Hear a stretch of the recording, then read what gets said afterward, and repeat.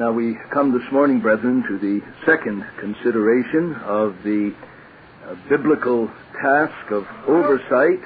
As we sought to remind you in consulting the abstract last week, we now take up what is part 4 in the overall structure of our Pastoral Theology course, namely the work of oversight, government, and shepherding by the man of God in the pastoral office. And as we are addressing the concern of the biblical description of the task, last week we focused our attention upon the task in its essence, seeking to exegete the major texts which express the essence of this task as one of shepherding, of caring for the household of God, of exercising rule and government over the people of God. We now proceed to what is set forth in your abstract as Roman numeral 2 under the biblical description of the task, namely the task in its governing disposition. And as we take up this subject today, and God willing again in our lectures next Friday, I want to begin with a rather lengthy introduction in which I will set before you, first of all, a definition, and then give a word of explanation regarding the selective principle that has been operative in bringing these materials together, and then make a confession of my sense of frustration as we stand on the threshold of dealing with this subject. First of all, then, a definition of disposition. We're dealing with the task of oversight now, not as to the essence of the task. That's locked up in those 4 categories of words that we studied last week, but the disposition. And what do I mean by the term disposition? Well, one of the formal definitions of disposition in our English dictionaries is the normal or the prevailing aspect of a man's nature, an essential quality of his nature. We speak of someone who has a happy disposition. And what we mean is that cheerfulness or evident happiness is a dominant, prevailing aspect of his nature. We say of another person he has a serious disposition, or he has an irritable disposition. Well, it's in that sense that I'm using this term. We're going to address the subject of the disposition that is the ruling or essential qualities of our nature that ought to be present as we seek to discharge the biblical task of shepherding, of taking care of ruling and governing God's people in God's house. Now, as we approach these things, we are not addressing what may be in a man by a combination of genetic predisposition, good training, ordinary social culture, but we're focusing on those things that are, for the most part, the products and the fruit of the work of God's grace. They are not natural dispositional aspects, but they are supernatural, they are gracious, they are elements of the disposition of the overseer that are inwrought by the power of the Holy Spirit. But now, secondly, an explanation of the selective principle employed. Among the many graces and character traits that ought to be present in effective pastoral oversight, what standard or principle has governed my selection of those that I will highlight both today and, God willing, next week? Well, the answer is this. I've chosen to take our Lord Jesus Christ as the perfect pattern and exemplar of the disposition of effective oversight, and the Apostle Paul and others insofar as they mirror and illustrate those graces that are manifested in their fullness in the Lord Jesus. And I've taken this approach basically for 2 reasons. First of all, because of Christ's specific identity as the chief shepherd and overseer of our souls. In 1 Peter chapter 5, in one of the few passages in the New Testament explicitly addressed to elders or overseers, Peter describes the Lord Jesus in that context in verse 4 as the chief shepherd. He is speaking to under-shepherds who are to shepherd the flock of God. Verse 2. And in that setting, he points to Christ as the archipoimen, as the chief shepherd. And surely then, in a setting where he is charging elders with their task of shepherding the flock of God, and he makes reference to Christ as the chief shepherd, the archipoimen, we are warranted to assume that Peter expects us to see in Christ the perfect shepherd, the impeccable exemplar not only of the functions of shepherding, but of the disposition with which those functions are carried out. In Hebrews 13 and verse 20, he is called the shepherd of the sheep, the great one. And here you don't have a single word, but you have the descriptive word. He is the great shepherd of the sheep. And as the chief shepherd and as the great shepherd, he exemplifies all that shepherding is and ought to be. And then in 1 Peter 2, verse 25, he is called the poimen and the episkopos. Very interesting.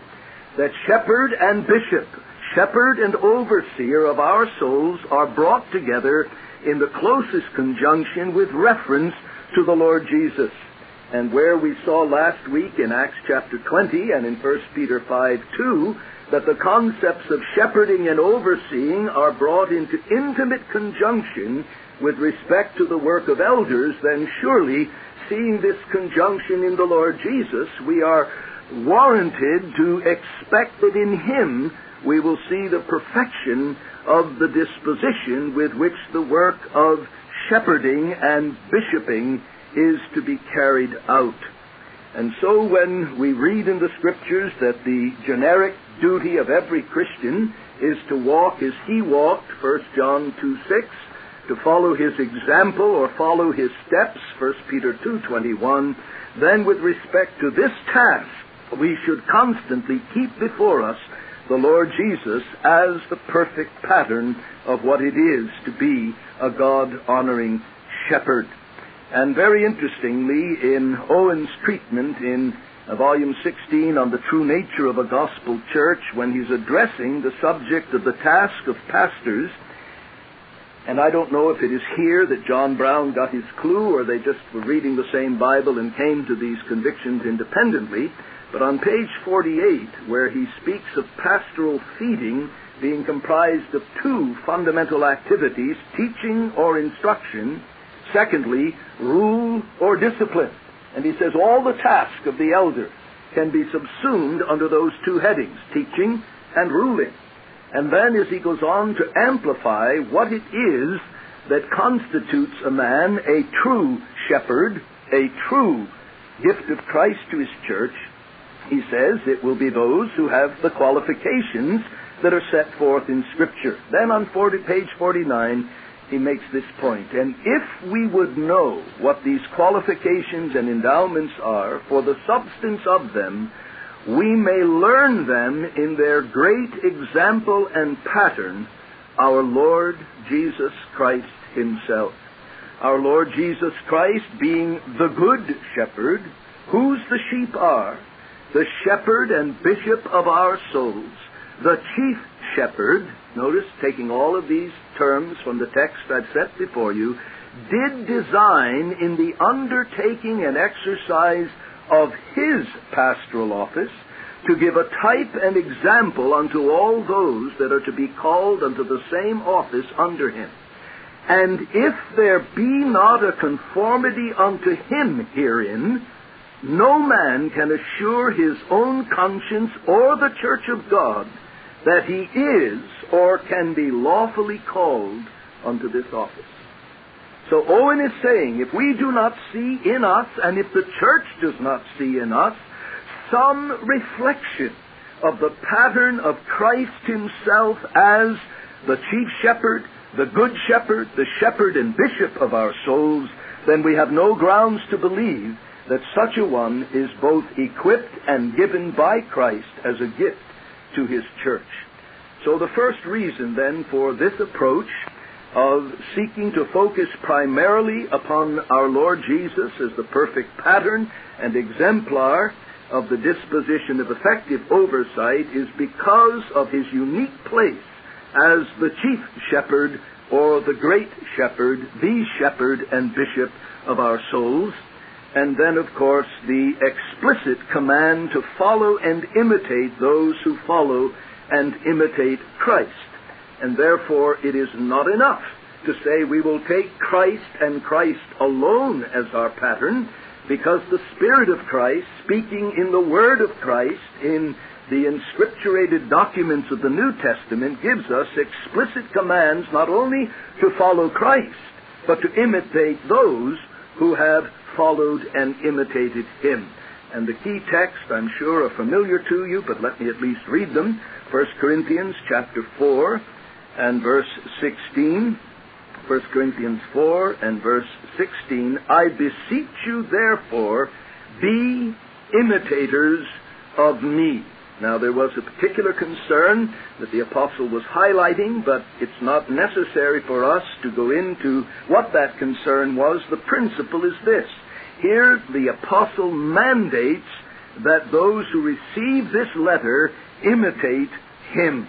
And then in chapter 11 and verse 1 of the same epistle, the apostle says, be imitators of me, even as I also am of Christ. Now, on the surface of things, that sounds like an arrogant claim. He doesn't say, be imitators of me insofar as I am of Christ. But he says, in the same way that I set Christ before my eyes as a pattern to be followed, you set me before your eyes as a pattern to be followed. And Paul was not claiming sinlessness. He was not claiming infallibility. But he was saying, follow me even as, not insofar as I follow Christ. That's often the way we read it, but that isn't what the text says. Be imitators of me even as I also am of Christ. And then in Philippians chapter 3, it goes beyond the unique position of apostolic pattern and example. Brethren, be imitators together of me, same command, but further, mark them that so walk, even as you have us for an example. Mark those that walk in such a way that they are worthy of being imitated. And as surely as you imitate and follow me, follow them as well. And then chapter 4 and verse 9, the things that you both learned and received and heard and saw in me, do. These things do, and the God of peace shall be with you.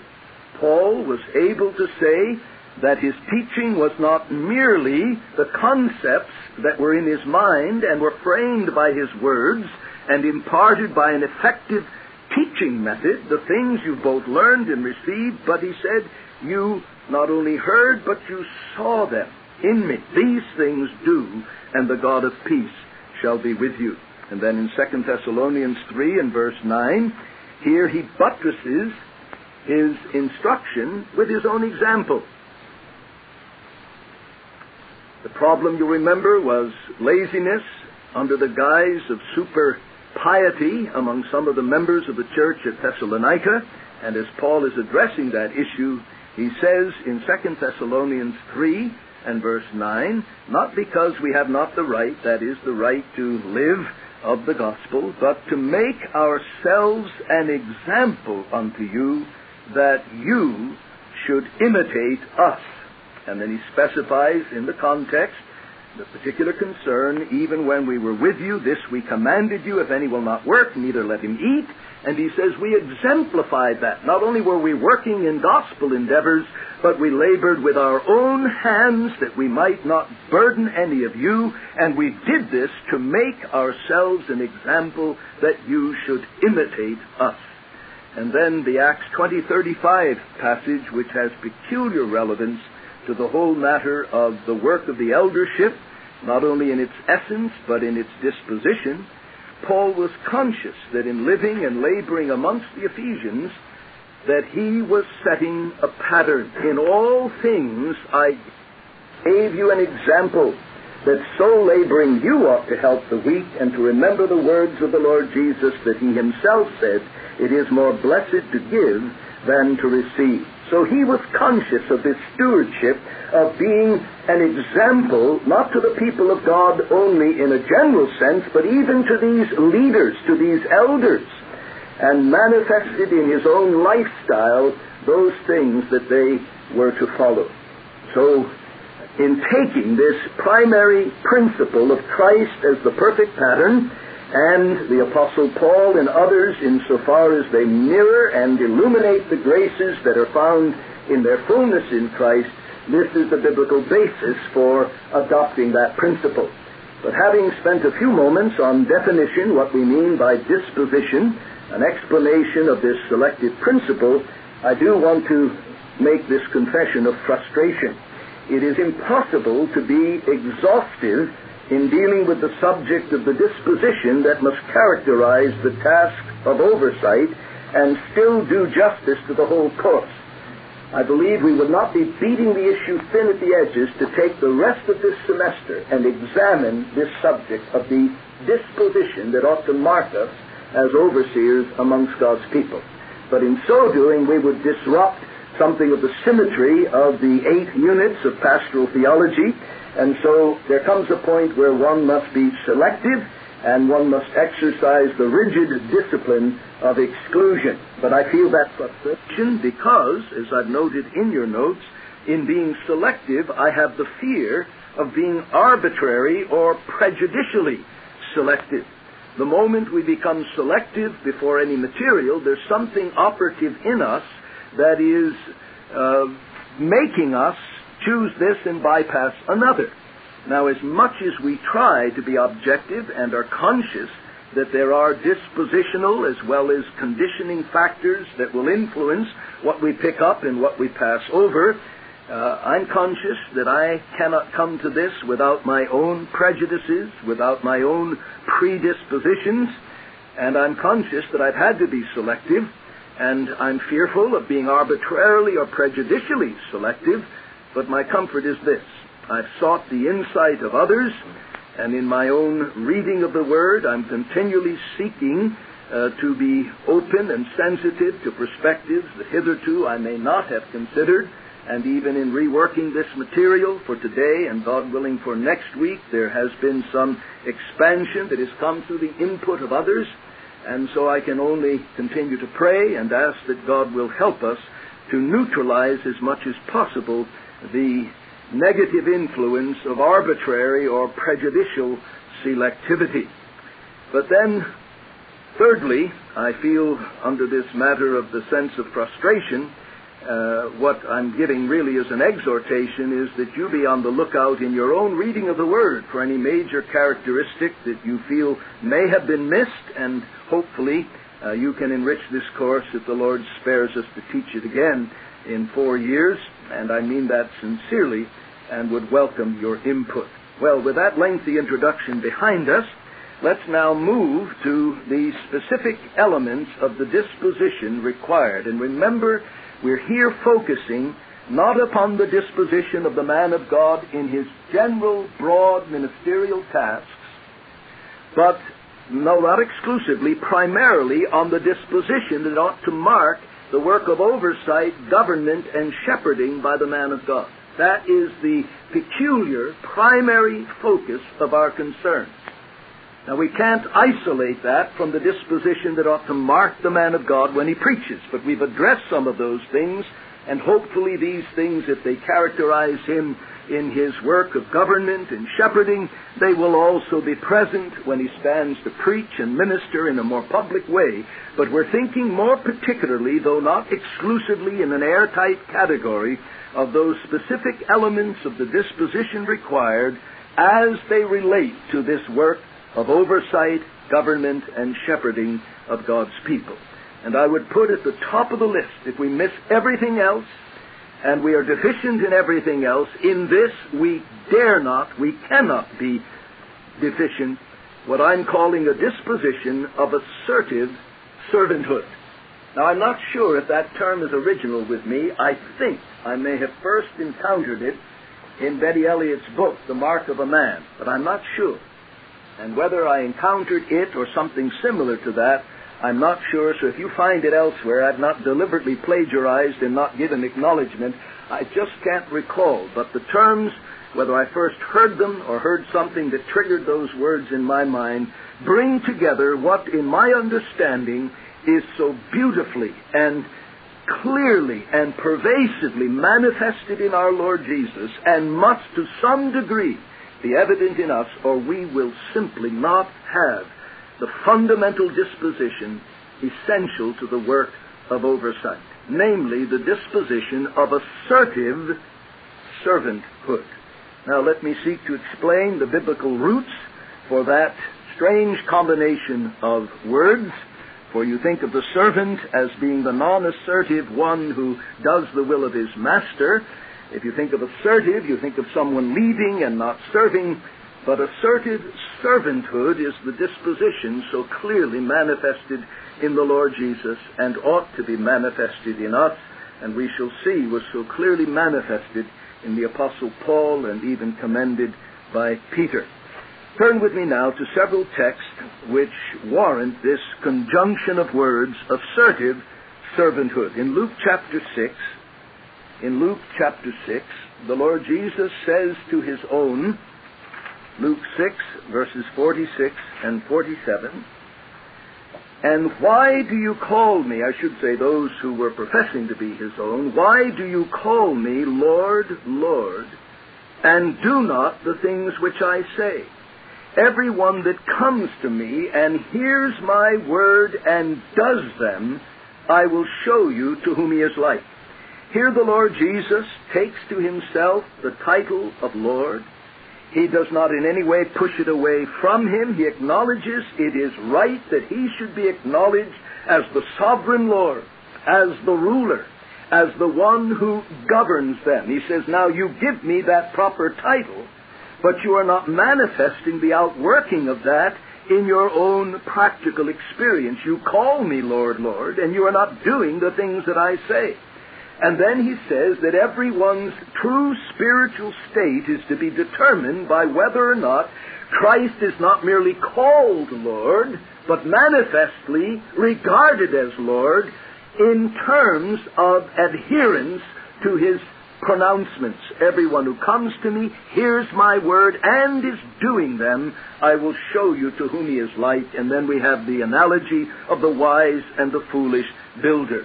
So here our Lord takes the place of unashamed assertiveness. I am Lord, and if you claim to own me as your Lord, I expect you to obey me as your Lord.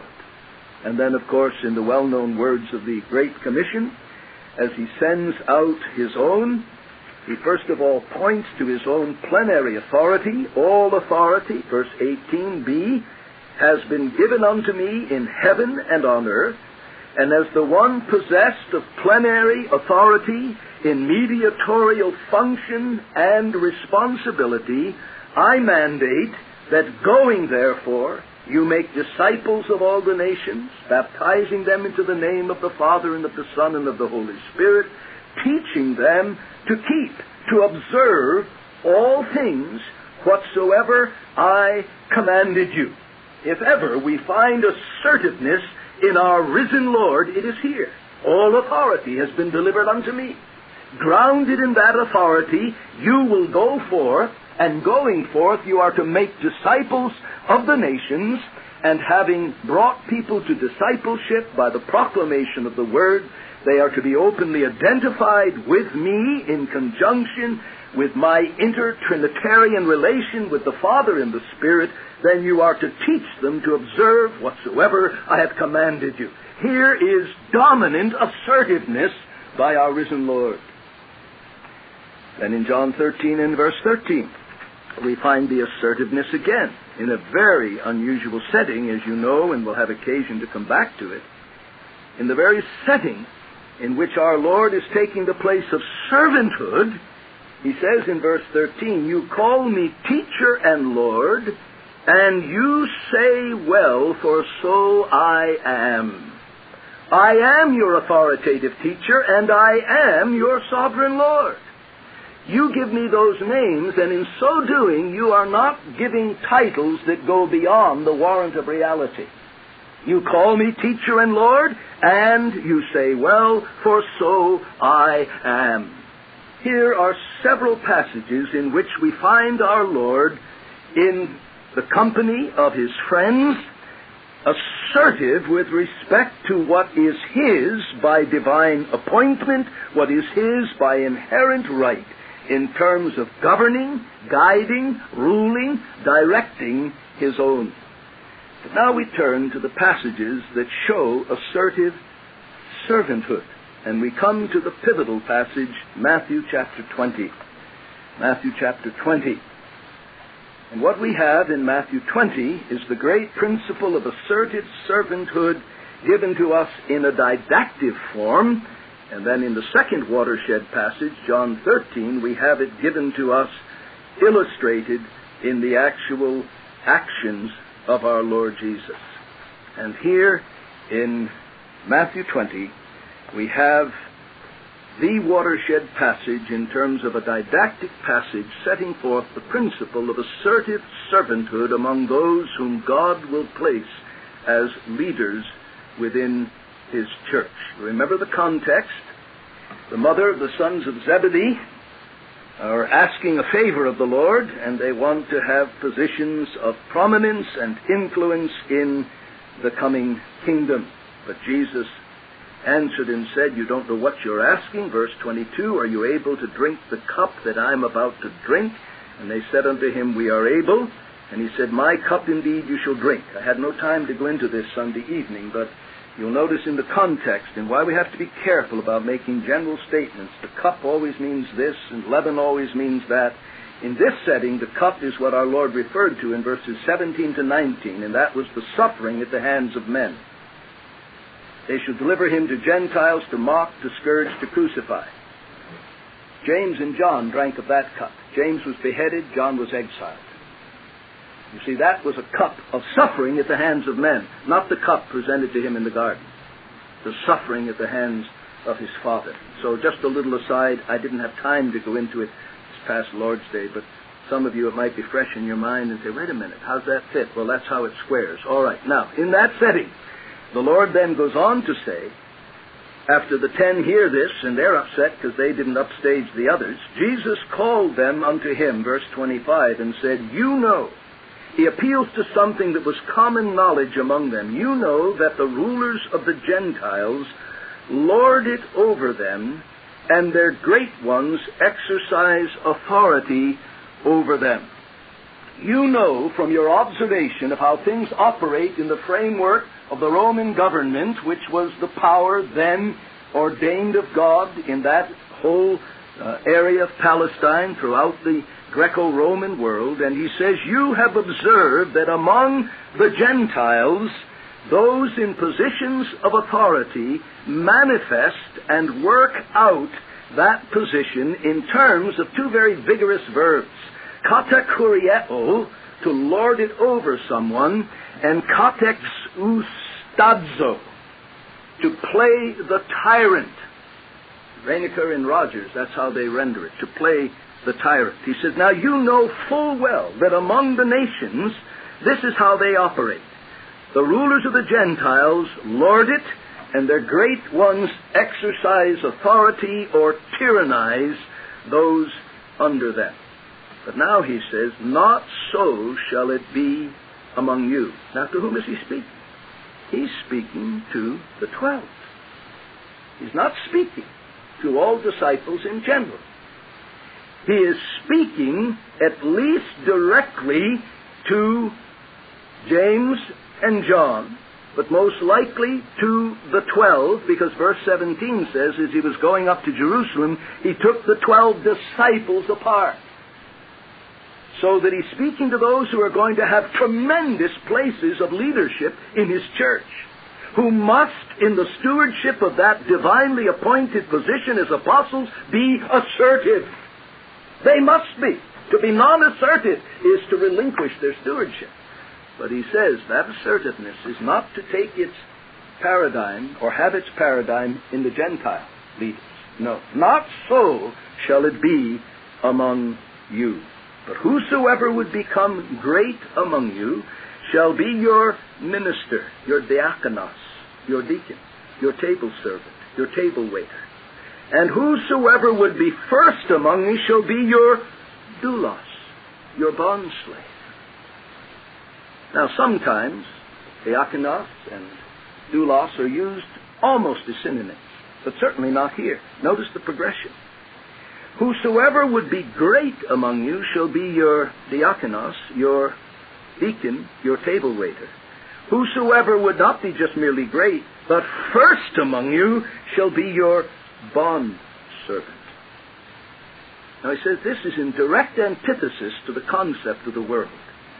You've observed among the Gentiles, those that are in the top places, when they are in it, in the manner in which they get into it, and exercising their authority, it is by lording it over and being a tyrant to those under them, pulling rank. But he says, not so among you. In my kingdom, you will be leaders with a radically different set of principles operative in the discharge of that leadership. You will lead, and you will direct, and you will guide, and you will govern from the disposition of a table waiter and of a bond slave. And what does that mean? He says, I'll tell you what it means. Even as I am the great example of what I'm teaching you, even as the Son of Man came not to be ministered unto, but to minister, but to serve and to give. To serve and to give his life a ransom for many.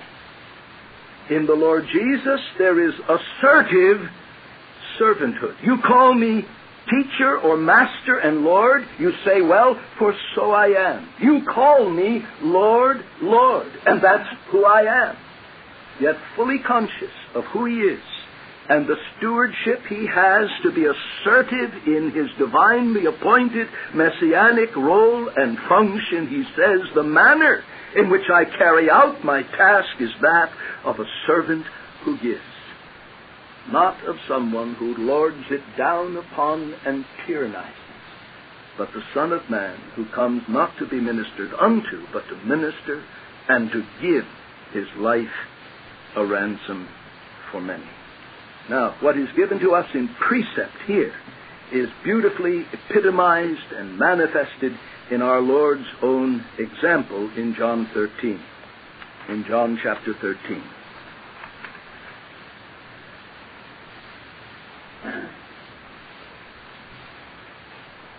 Jesus is fully conscious of his identity, his position, and his authority. Verse 3. Jesus, knowing that the Father had given all things into his hands, that he had this deposit, this messianic stewardship, all things delivered into his hands, and fully conscious, knowing that he came forth from God and goes unto God, what does he do?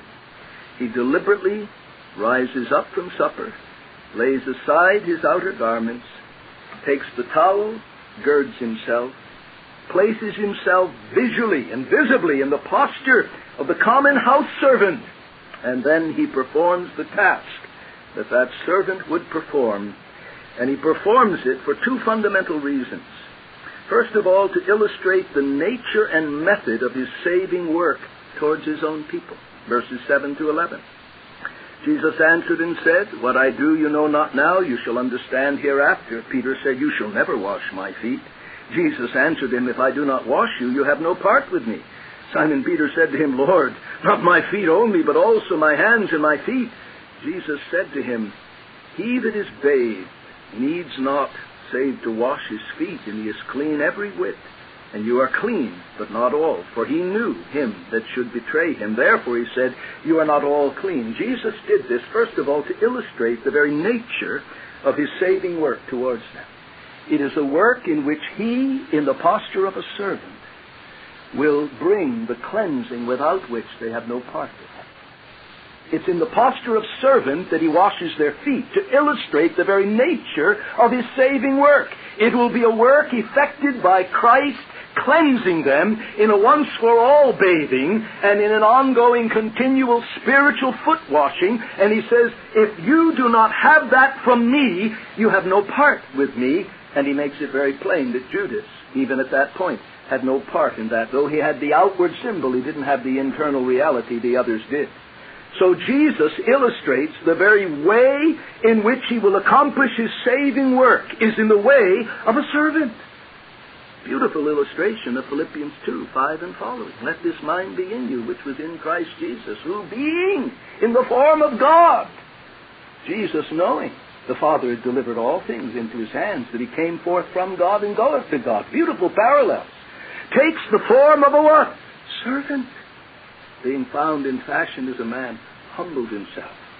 But you see, he did this not only to illustrate the nature and method of his saving work towards them, but also to demonstrate the spirit and disposition with which they must accomplish their work, verses 12 to 17. So when he had washed their feet and taken his garments and sat down again, he said unto them, Do you know what I have done to you? You call me teacher and Lord, and you say, Well, for so I am.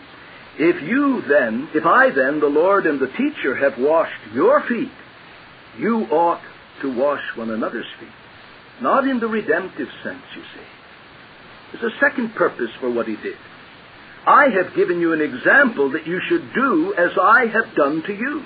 Verily, verily, I say to you, a servant is not greater than his Lord, neither one that is sent greater than he that sent him. If you know these things, blessed are you if you do them. So the second purpose of our Lord was to demonstrate the spirit and disposition which they must have in doing their work. And notice verse 16, with its unique application to the apostles. A servant is not greater than his Lord, neither one that is sent, literally an apostle, neither a sent one greater than the one who sent him. So that though there is certainly a generic application to all believers in the context, there is a unique, concentrated application even to those who must have all of the holy assertiveness of apostles.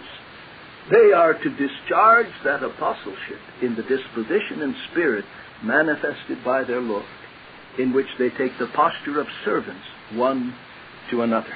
They take the posture of willingness to take the role and the function and the humble place of the servant. And therefore, we bring together those words, a disposition of assertive servanthood. And surely we find this underscored in 1 Peter 5 and verse 5. Commentators are quick to point out that there are overtones of the upper room in the language of Peter. After speaking directly to the elders, he then says, Likewise, you younger, be subject to the elder. Yea, all of you gird yourselves with humility to serve one another. Gird yourselves with humility. Bind yourselves about with the spirit of humility to serve one another. Why? Because of this principle found everywhere in the Scriptures. God resists the proud, but gives grace to the humble. And we see in our Lord Jesus, according to Ephesians 5 and verse 23, that in his great work of saving his people, notice he is head with a view to saving. When Paul is writing these specific directions to wives, for the husband is the head of the wife, as Christ is the head of the church, being himself the Savior of the body. He is head with a view to saving. And to save, he had to stoop to the role of a servant. His servanthood does not negate his headship, but his headship is manifested in his stooping to save in the posture of a servant. And this is exemplified so clearly in the life and ministry of the Apostle Paul, and we'll look now at just several passages. 2 Corinthians chapter 4 and verse 5 against the backdrop of 2 Corinthians 1 and verse 1. He begins the letter fully conscious of his identity as an apostle. And he is being unusually assertive in this second epistle. He is taking on those influences both from within and without the church at Corinth that were disrupting the stability, the purity, the usefulness, the God-honoring capacity of that church. And he's not some laid-back dude saying, well, I don't want to give the impression of being heavy-handed, so I'm just going to pray and fast and trust God will work out this mess. No. He begins the epistle by saying, Paul, an apostle of Christ Jesus, through the will of God. God has put me in this position. Therefore, I have a stewardship. I can either be a faithful or an unfaithful steward. And you talk about holy assertiveness in both of these epistles. Now concerning, now concerning, now concerning. Next time you gather together, kick that dude out. Purge out the old leaven. Cast the wicked man out. Sort out this thing. I say this to shame you. Any notion that the Paul was some kind of a soft-voiced, soft-handed, retiring little catalytic facilitator is sheer nonsense. This man was assertive in the sense of his stewardship under God. Yet this very man is the one who can write, following the pattern of his Lord, 2 Corinthians 4 and verse 5. We preach not ourselves, but Christ Jesus as Lord, and ourselves as your, not diakonos, but as doulos, your bondservants for Jesus' sake. Called an apostle, and all of the assertiveness, yet he says, the internal disposition is that of your bondslave for Jesus' sake. He's not ambitious just to be great in God's estimation, but he's ambitious to be first. And Jesus said, you want greatness? Take the role of diakonos, table waiter. You want to be first? Take the posture of bondslave. Paul says, I aim for that first position. And I know that it can only be occupied when one has the disposition of a bondslave. 1 Corinthians 9 and verse 19. And this is not an exhaustive study. This is just a specimen of some of the major passages. For though I was free from all men, I brought myself under bondage to all, that I might gain the more. Now, certainly he doesn't mean he came into bondage to heretical teaching that would say you must keep the Mosaic legislation in order to be saved. No. Paul made it very plain in Galatians chapter 2, when people were attempting to teach that and wanted to impose the implications of that teaching upon Titus and force him to be circumcised. Paul said, no, we did not give place to them for an hour, that the truth of the gospel might continue with you. He said, if Titus makes a visit to the rabbi under the pressure of your Judaizing teaching, we forfeit the truth of the gospel. And in other settings, he says, you have been bought with a price. Be not the slaves of men. 1 Corinthians 7:23. What's he saying here? In this setting of the whole doctrine of Christian liberty, what he's saying is, on matters indifferent that would not erode the truth of the gospel, but would ingratiate me into the affections of people that I might bring the gospel to them, I put myself in bondage to every man with his scruples and with his hang-ups. If they didn't affect the heart of the gospel and did not in any way undermine the integrity of the gospel, my posture was not, I'm free in Christ from this, that, and the other. I'm free not to do this. I'm free to do this.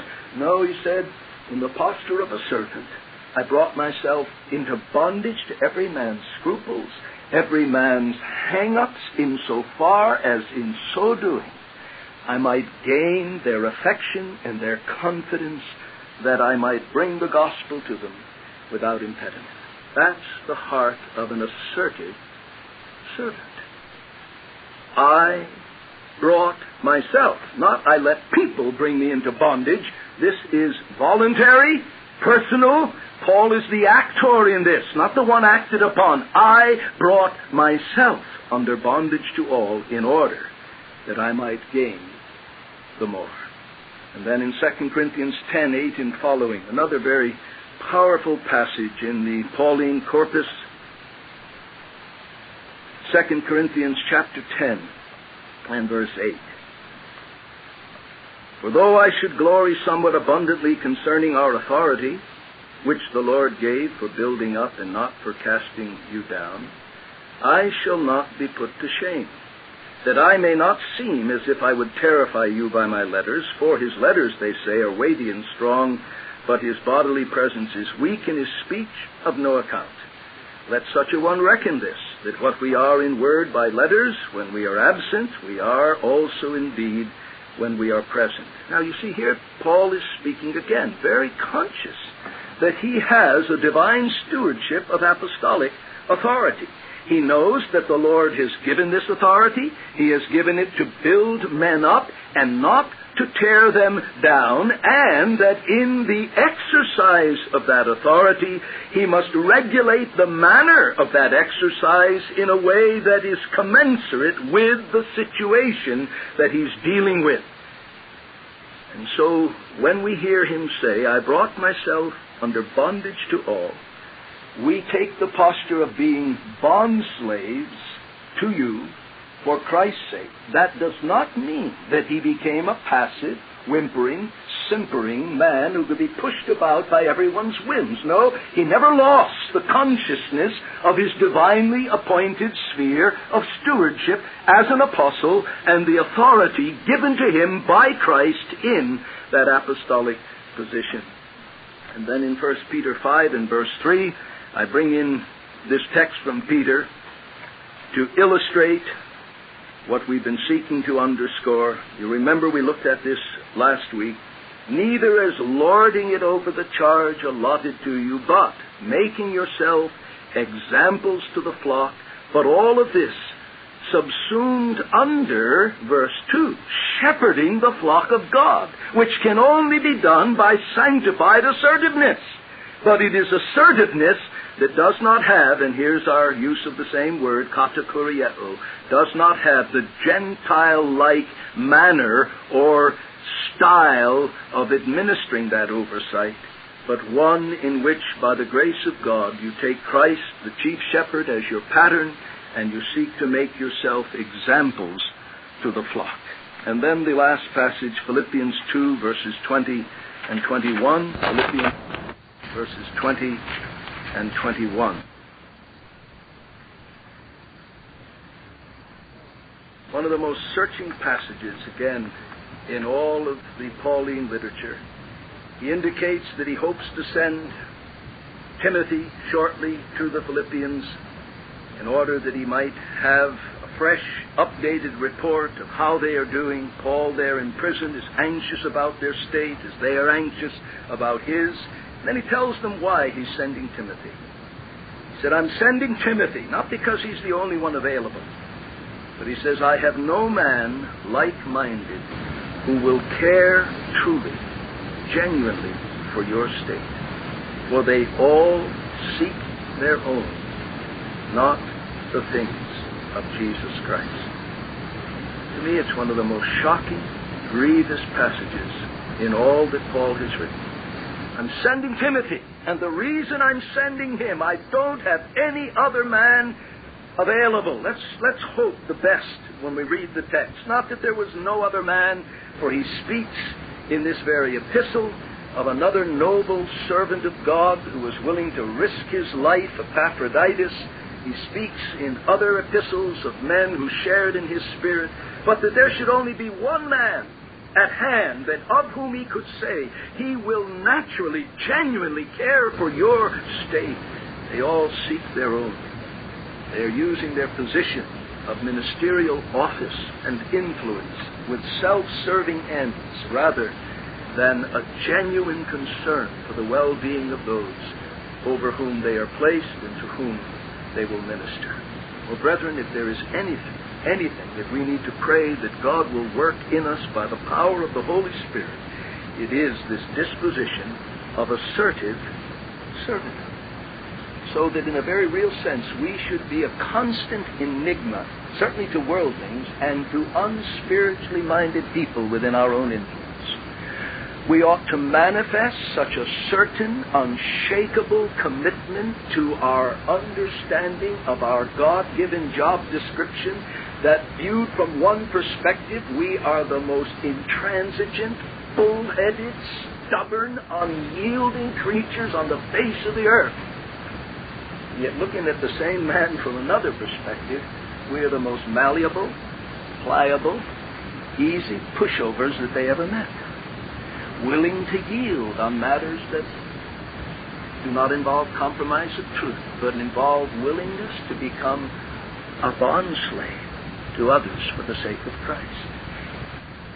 Bowing to scruples that don't affect the truth of the gospel. Willingness to bend, to yield, to take the place of the towel about our waist, doing the servant's task, sitting as I had to sit this last week, with an immature, mixed up, emotionally unstable young man, young enough almost, not just almost, young enough to be just about my grandson. To have him get in my face and be my instructor on some of the most elementary things. Left to myself, I'd have slapped him on the mouth and say, go home and have your mama teach you some manners. God helped me to put the towel on and wash his feet and patiently take verbal, personal abuse until after 15 minutes I could win his conscience and be able to minister to him pastorally. That's what it means in the concrete. Have someone who's not seen his 21st birthday talk to a 63-year-old man like he was his father instructing him. If you haven't got this, you won't hack it. You'll point him to the door and say, get out of here before I belt you. If you have any manhood in you. But you have to take the posture of servanthood. You're out to win this man. You see what under God he can become through the grace of Christ. I hope the time will come when he'll be mature enough to look back on that session and come and say, how in the world did you do that? And I'll be able to tell him, I did. It was not I, but Christ that lives in me. And then be able to tell him what I would have done apart from the grace of Christ. So this is real, brethren. You face it all the time. What's my posture? I must lead. I must be assertive. I must not be passive and just a catalytic element occasionally to throw my opinion into the pool of congregational consensus. No, that's not the leadership to which I'm called. But it must be from the disposition of servanthood that God has placed me here to lead with the spirit and the disposition of a servant for Christ's sake. But then, oh my, our hour is gone. Well, we'll break here, and then hopefully we'll cover these remaining three in the next 45 minutes. Let's previous hour focusing on that which I have attempted to describe and explain as a disposition of assertive servanthood, and now we move on to the second element of the disposition that I've described as one of meekness with the attendance of lowliness and gentleness.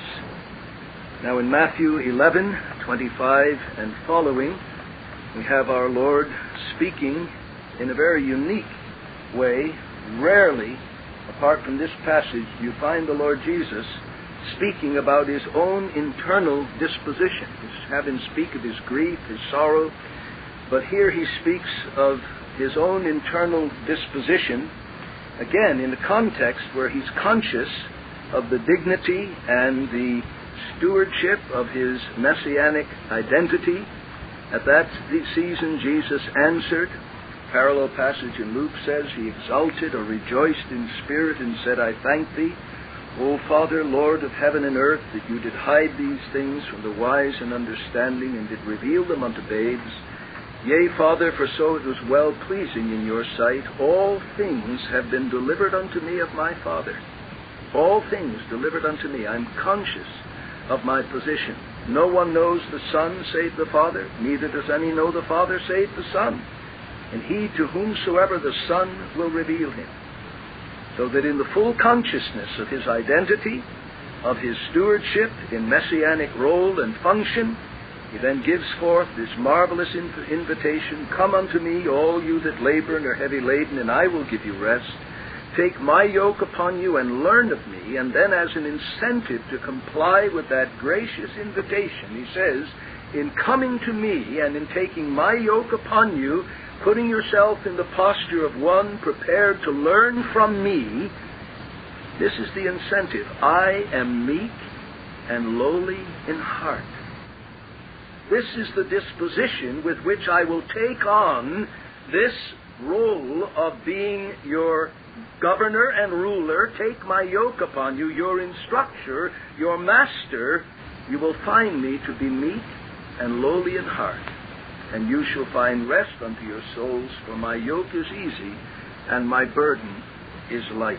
As our Lord summons men to attachment to himself, to take on a yoke, he discloses the disposition of his heart by which he will govern and teach them, and he ties together meekness and lowliness.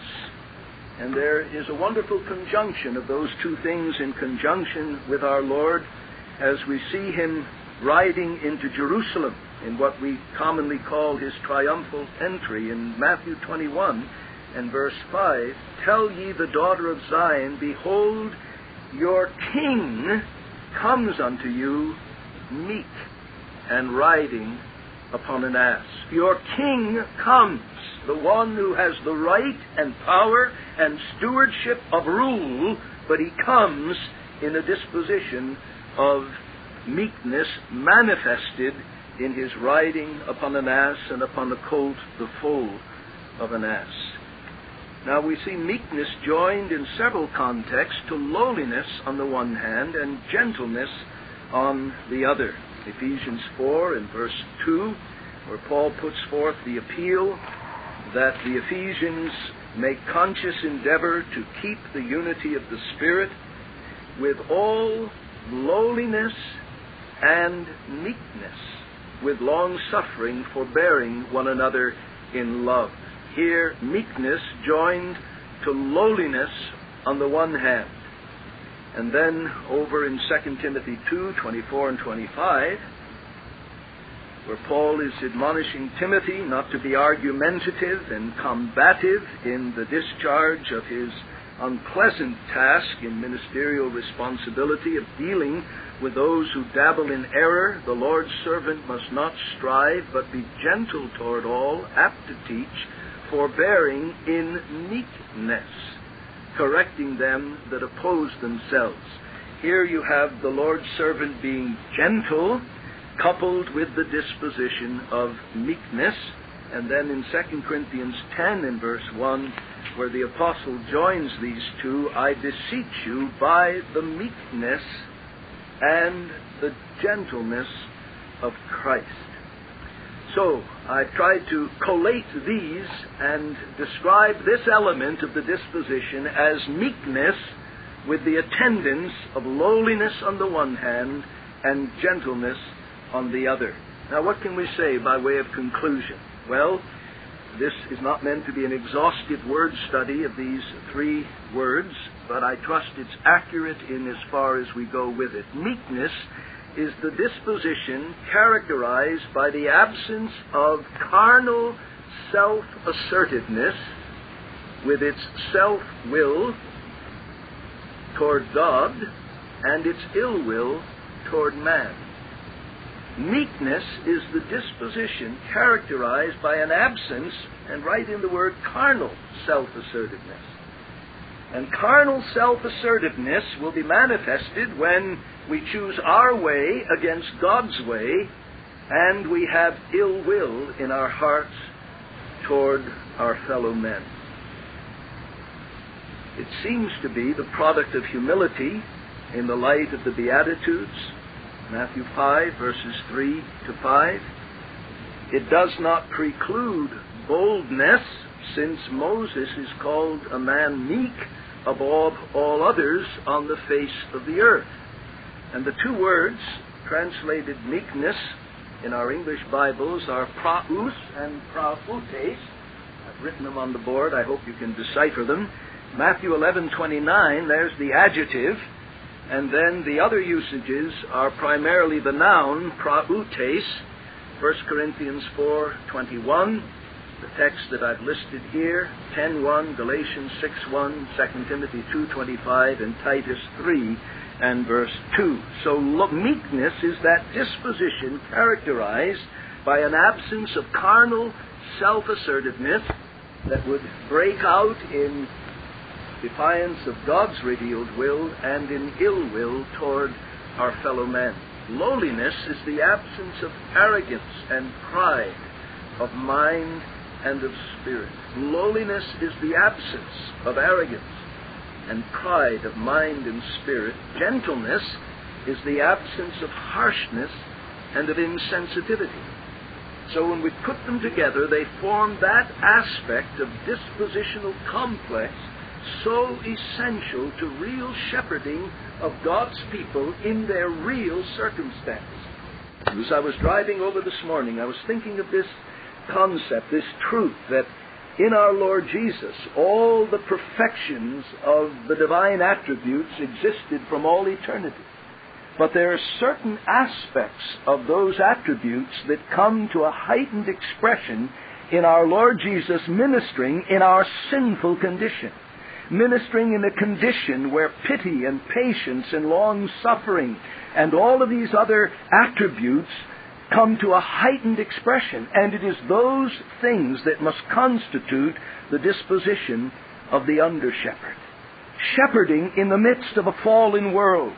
Shepherding people who will manifest elements of residual sinfulness that will need particular heightened expressions of these graces of lowliness, meekness, and gentleness.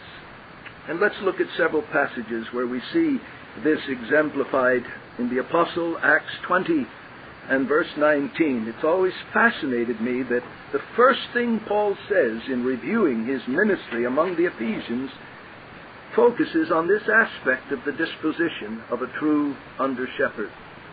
You yourselves know from the first day that I set foot in Asia, after what manner I was with you all the time, serving the Lord with all lowliness of mind.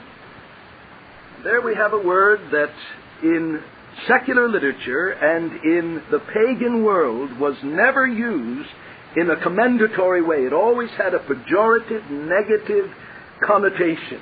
To be of lowly mind was something to be despised. But what was despised by the world became a cardinal virtue among the people of God. And the apostle said, this marked from the first day I set foot in Asia, I was with you serving the Lord with lowliness of mind. Now, was there assertiveness? Just read the account of the apostle's life and some of the bold endeavors that he undertook while at Ephesus, and yet the internal disposition was a disposition of meekness with its attendance of lowliness and of gentleness. In 2 Corinthians 10:1, we looked at earlier, I beseech you, he says, I entreat you by the meekness and the gentleness of Christ. And then I've also listed, I think in this conjunction, yes, Hebrews 5 and verse 2, and I've skipped over in the notes with you. I'm sorry, and I should have stuck more closely to the newly printed notes where I rearranged some of that material. Under the matter of lowliness, the word used in a negative way in the secular world, but used to describe humility in the New Testament, the three texts, Philippians 2:3, Colossians 3:12, and 1 Peter 5 and verse 5. But then we come to this matter of gentleness, the absence of harshness and insensitivity.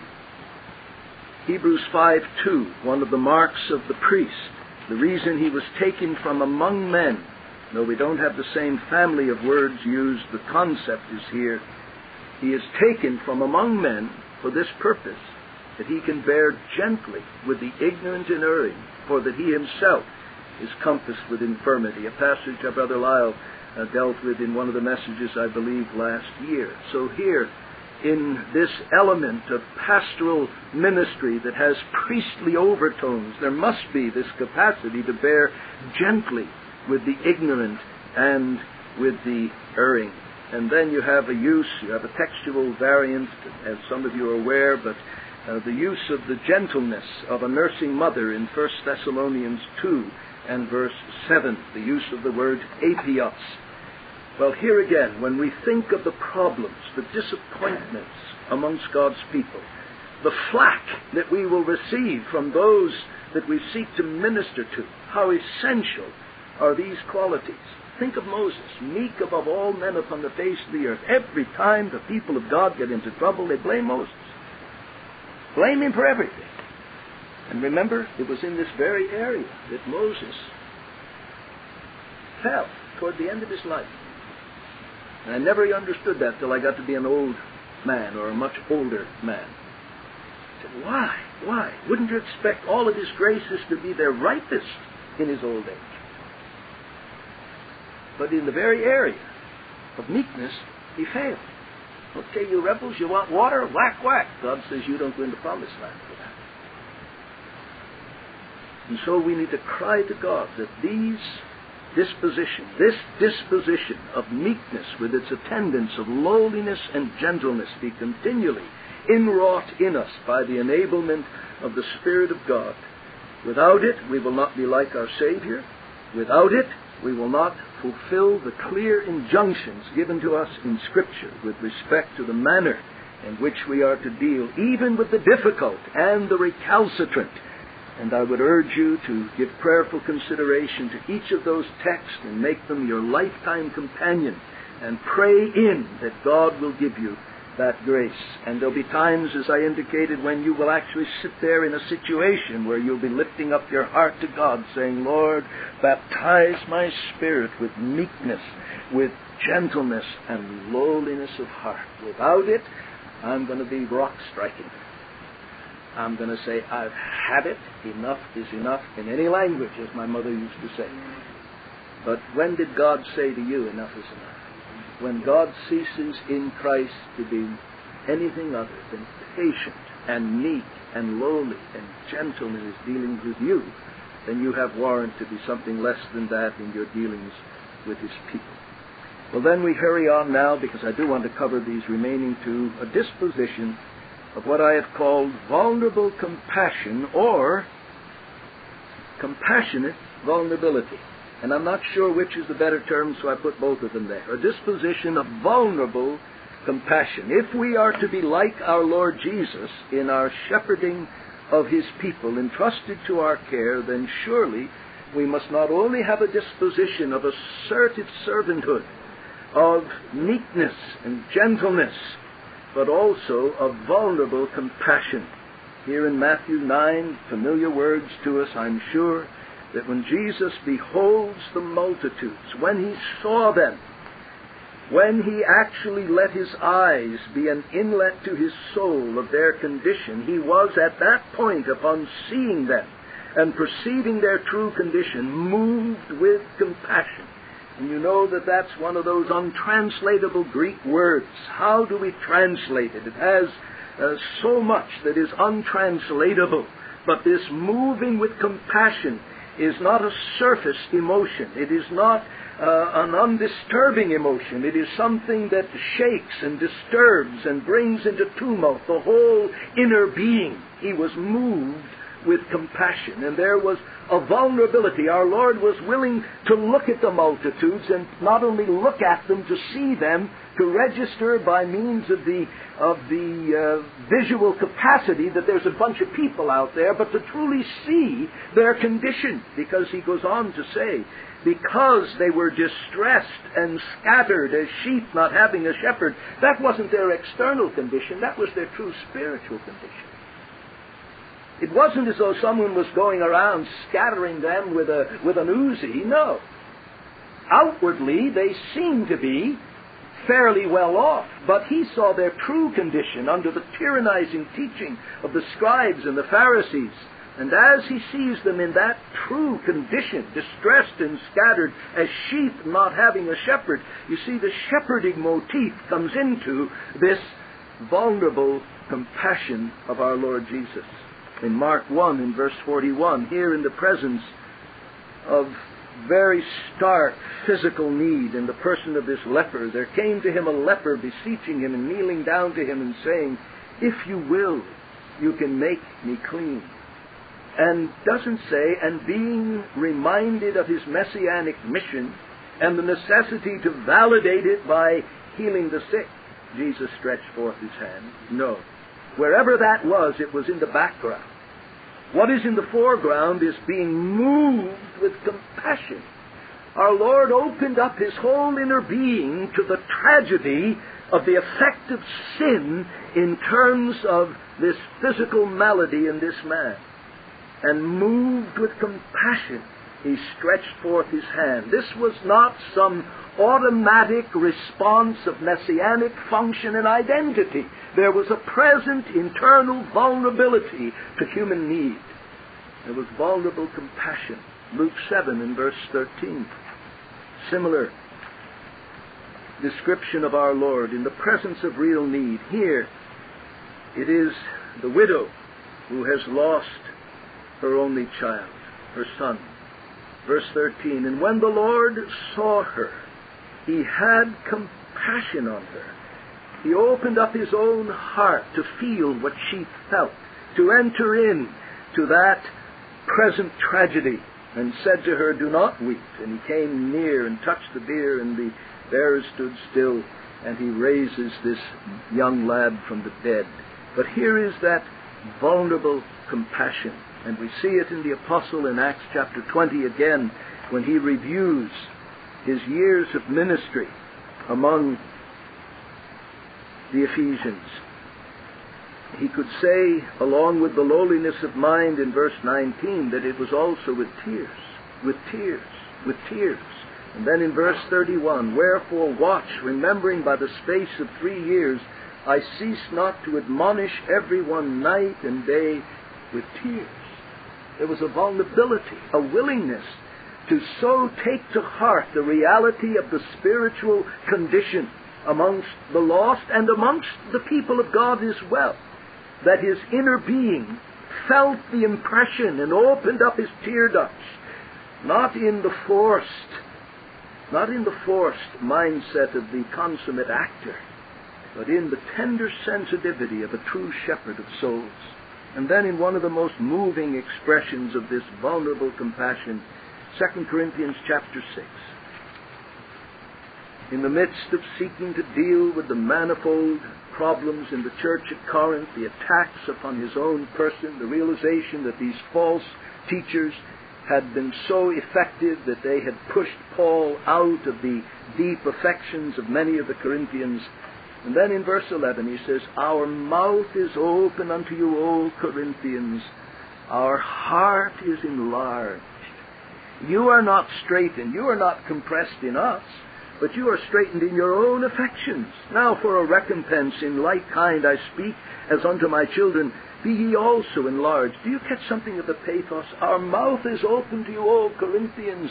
And that is but an echo and a revelation of the condition of our hearts. Our heart is enlarged. Now, what do we normally do with people that hurt us? Again and again and again. What's our natural tendency?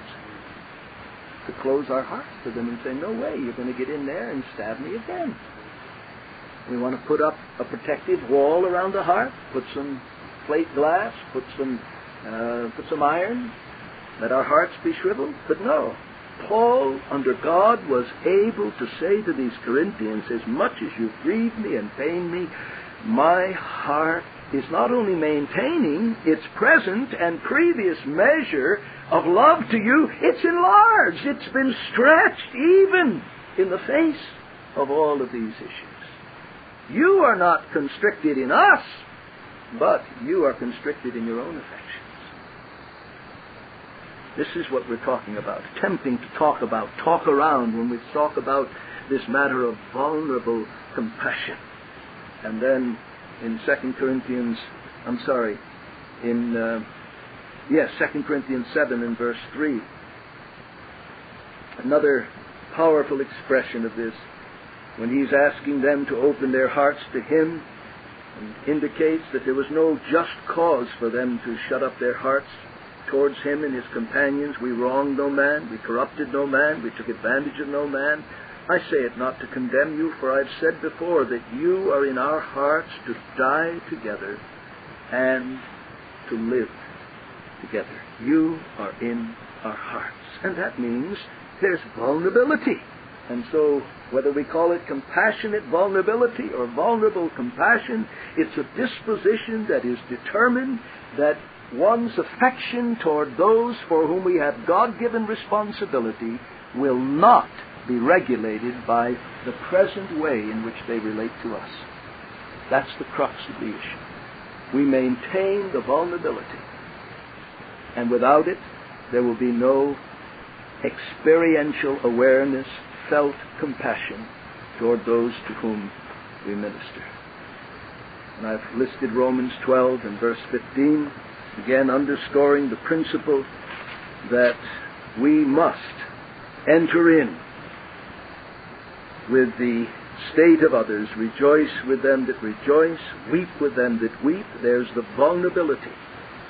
Because in rejoicing with those who rejoice, and in drawing near and making their cause of rejoicing yours, you are being vulnerable, because those are the very people that can turn around and hurt you. And though you may not be weeping with them, you may be weeping because of them. And when we are vulnerable enough to weep with those who weep, we are vulnerable to have those very people cause us to weep, as they would turn against us, as they would disappoint us, as they would grieve us, as we seek to shepherd them. But then finally, for today, there must be a disposition of self-giving love. And here the scriptural materials are so profuse that I just wondered what ones I could select and which ones to pass over. But I've listed for you some of the major texts that point again to our Lord Jesus and His disposition of self-giving love. John 10, I've chosen that because it's in the shepherd motif, where our Lord Jesus describes Himself as the good shepherd of His own. And He says in verses 11 and 12, the thief comes not but that he may steal. Verse 10, I'm come that they may have life. I am the good shepherd. The good shepherd lays down his life for the sheep. He that is a hireling and not a shepherd, whose own the sheep are not, beholds the wolf coming and leaves the sheep and flees. And the wolf snatches them and scatters them. He flees because he's a hireling and does not care for the sheep. The sheep exist only as a means of livelihood for the hireling. That's all. They are a commodity that he might get a commodity called his shekels. That's all. He's the hireling. He's hired to do a job. The sheep are part of his job. He says the shepherd sustains a totally different relationship. The sheep are his life. I'm the good shepherd. The good shepherd's ready to exchange life for their life. And therefore, when the wolf comes, the true shepherd does not leave. Why? Because he's bound to them in a disposition of self-giving love.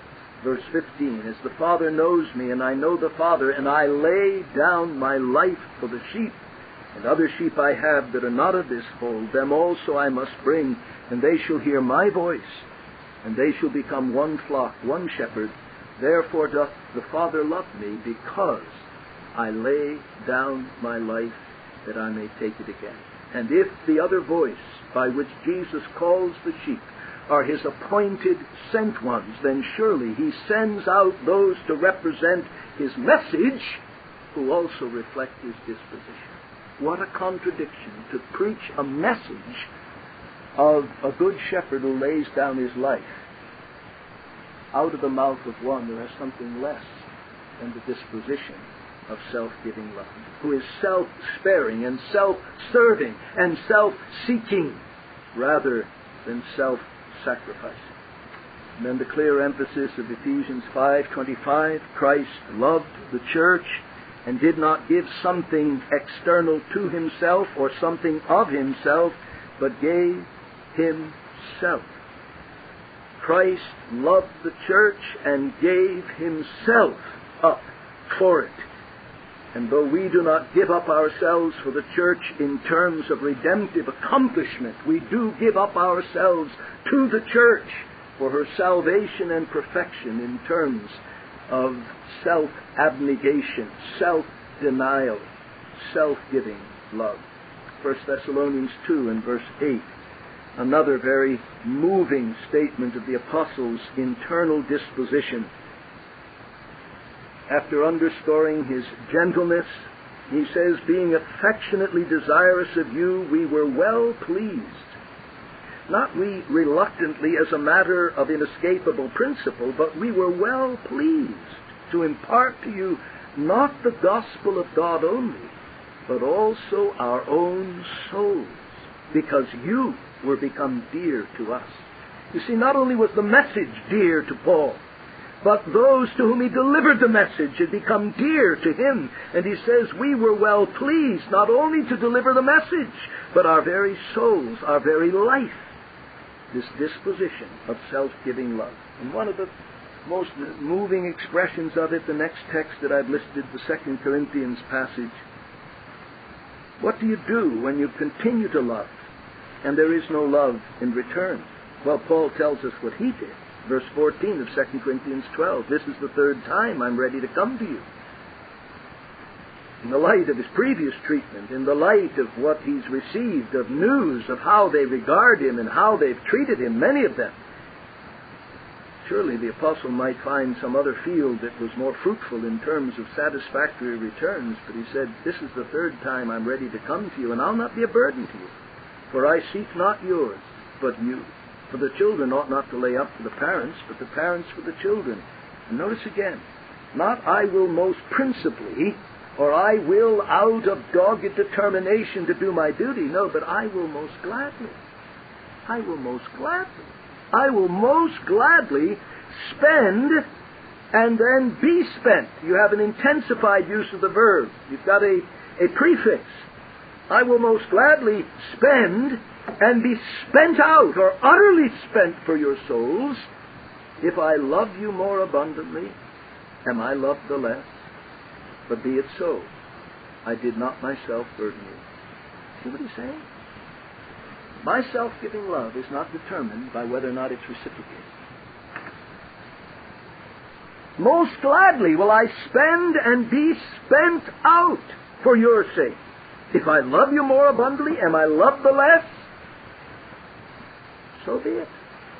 He's going to continue, by the grace of God, to pursue that course of self-giving love. In Philippians 2 and verse 17, Philippians 2 and verse 17, where again the apostle speaks in language that I frankly confess, Lord, if I can know something of this before I die, how grateful I'd be. And if I'm offered upon the sacrifice and service of your faith, I joy and rejoice with you all. Not I'm prepared to be poured out in self-giving love if principle demands it. He said, I rejoice if I can, for the advancement of your faith, be offered up as a sacrifice. And then in Colossians 1 in verse 24, now I rejoice. Here again, you see, brethren, this flesh will never rise to this level. It's one thing in principled submission to God to take your lumps and to go in the path of suffering, but to say, I rejoice in my sufferings for your sake, and fill up on my part that which is lacking of the afflictions of Christ in my flesh for his body's sake, which is the church. What's it mean? Well, we know what it doesn't mean. Paul is not saying that there's something I must do in my ministerial service that will make up some inadequacy in the once-for-all redemptive accomplishment of the work of Christ. That would negate everything Scripture teaches. But having said what it doesn't mean, it's obvious that Paul does regard there are some afflictions of Christ that are marked out to be accomplished and experienced in his flesh for the sake of his church. And he says, I rejoice in my sufferings that are filling up that measure that is allocated for me. And there's no way you're going to faithfully serve Christ without having a measure allocated by a sovereign God of your fellowship in the sufferings of Christ for his body's sake, the church. In Paul's case, stripes, imprisonment, beatings, stones, that may never come to us. But brethren, just the sufferings that come from being a true shepherd will give you some experiential acquaintance with this. It will cause you to say, Lord, only you can make me rejoice in this. only you can make me rejoice in the sufferings for His sake that come in the path of faithfully administering that stewardship entrusted to you for the sake of His church. And only a disposition of self-giving love will make you to be able to rejoice in that. I rejoice in my sufferings for your sake. I don't go home and grouse to my wife and say, but I'm not going to move my post and I'm not going to be budged from my place because of these that break my heart. I'll stoically stay it out. Paul said, I rejoice. And what a conundrum he must have been to those who figured, let's stick him some more, let's stick him some more, stick him some more. And all they do is cause his rejoicing to increase. Brethren, who's sufficient for these things? And that's why I've listed in the final two texts, Galatians 5:22, the fruit of the Spirit is love. And only as the Spirit of God imparts to us and suffuses our hearts with the very love that motivated our Savior, are we going to be enabled to have a disposition of self-giving love. And how does the Spirit of God impart that to us? Well, in answer to prayer, yes. But particularly in the light of 2 Corinthians 3 and verse 18, the Spirit of God works these things in us as we contemplate in loving reflection and in biblically framed meditation the very person of our Lord Himself. 2 Corinthians 3:18, but we all with unveiled face, beholding as in a mirror the glory of the Lord, are transformed.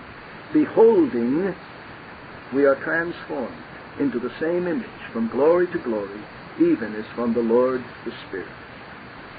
In my latter years, I have found myself more and more inclined, wherever I'm reading in my Bible, to make sure I expose myself to the whole counsel of God. I'm making one of my baseline, non-negotiable elements of devotional reading somewhere in the Gospels, that I might have my eyes fixed upon my Savior in the only place I'm going to see Him, till I see Him face to face. And as I'm doing that, several of my prayers or one of those of the several prayers is that in so doing, this very reality might be affected in me, even beneath the level of consciousness.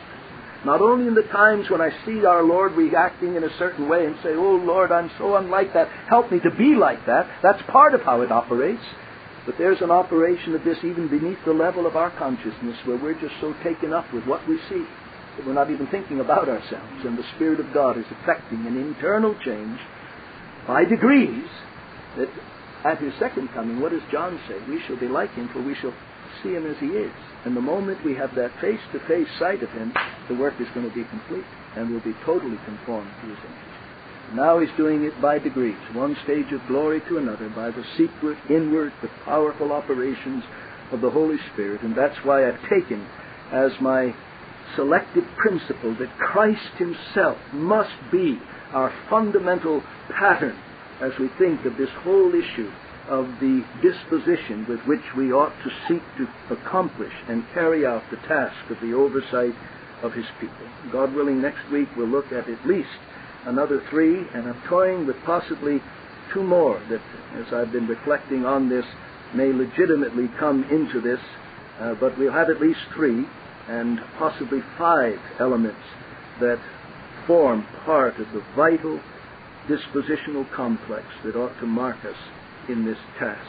Now, I want to give you a couple of quotes from some of the masters of the past with which to close our lecture this morning. When we think of the matter of vulnerable compassion, listen to Owen's statement, again, volume 16, page 87. He's listing the things that ought to mark a true shepherd of God's people. And number 7 is this: a compassionate suffering with all the members of the church in all their trials and troubles, whether internal or external, belongs unto them in the discharge of their office. Nor is there anything that renders them more like unto Jesus Christ, whom to represent unto the church is their principal duty. Isn't that a tremendous statement? What is your principal duty and mine as pastors? It is to represent Christ unto the church, not only by what we say, but by what we are and how we relate to them. The view and consideration by faith of the glory of Christ in his compassion with his suffering members is the principal spring of consolation unto the church in all of its distresses. And the same spirit, the same mind herein ought, according to their measure, to be in all that have the pastoral office committed to them. So the apostle expressed it in himself. Who is weak, and I am not weak? Who is offended, and I burn not? 2 Corinthians 11:29. And unless this compassion and goodness does run through the discharge of their whole office, men cannot be said to be evangelical shepherds, nor the sheep said in any sense to be their own. For those who pretend unto the pastoral office to live, it may be, in wealth and pleasure, regardless of the sufferings and temptations of their flock, or the poor of it, or related unto such churches as wherein it is impossible that they should so much as be acquainted with the state of the greatest part of them, is not answerable unto the institution of their office, nor to the design of Christ therein. And then Baxter, as he addresses the matter of this disposition of self-giving love, he writes on page 117 in the Reformed Pastor, the whole of our ministry must be carried on in tender love to our people. We must let them see that nothing pleases us but what profits them. And what does them good does us good, and nothing troubles us more than their hurt. We must feel toward our people as a father toward his children. Yea, the tenderest love of a mother must not surpass ours. We must even travail in birth till Christ be formed in them. They should see that we care for no outward thing, neither wealth, nor liberty, nor honor, nor life, in comparison with their salvation, but could even be content with Moses, to have our names blotted out of the book of life, to be removed from the number of the living, rather than that they should not be found in the Lamb's book of life. Thus should we, as John said, be ready to lay down our lives for the brethren, and with Paul, count not our lives dear to us, so that we may finish our course with joy and the ministry we've received of the Lord Jesus. This is a profound statement now, brethren. When the people see that you unfeignedly love them, they will hear anything and bear anything from you. And isn't that true? When you're convinced a man really loves you, listen to what Baxter goes on to say. We ourselves will take all things well from one we know doth entirely love us. We'll put up with a blow that is given us in love sooner than with an angry word that is spoken to us in malice or in anger. Most men judge of the counsel as they judge of the affection of him that gives it, at least so far as to give it a fair hearing. Oh, therefore, see that you feel a tender love to your people in your breast. Let them perceive it in your speeches and see it in your conduct. Let them see that you spend and are spent for their sake, and all that you do is for them, and not for any private ends of your own. Isn't it true? If you're convinced a man loves you, it's amazing what you'll take from him. But if you have reason to suspect that someone does not love you or has ill will toward you, you're ready to pounce on even a word that is spoken with the wrong look in the left eyebrow. Well, our people are that way. And one of the joys of a lengthy pastorate is that as, by the grace of God, you weep with your people, you suffer with them, you struggle with them over their besetting sins, you have a deeper and more firmly entrenched place in their affections, then your ability under God to influence them for good and prepare them for heaven increases exponentially, because they open their hearts more and more to you, the true people of God. And some of them will even be those who for a while restricted their hearts, but when they saw you continuing to relate to them in the vulnerability of true compassion and self-giving love, and under God they're won back into the place of affection, they will become some of those who will love you with a love that's almost embarrassing, because they remember how you loved them when they were so unloved. They will become those who will become your staunchest defenders when anyone starts to slander you. You won't have to waste your breath to try to defend yourself. They'll come to your defense. And it's one of the great temporary and even present rewards that comes from a true flock of God's people when, by the grace of God, you relate to them in your work of oversight with these elements of the disposition so perfectly and beautifully exemplified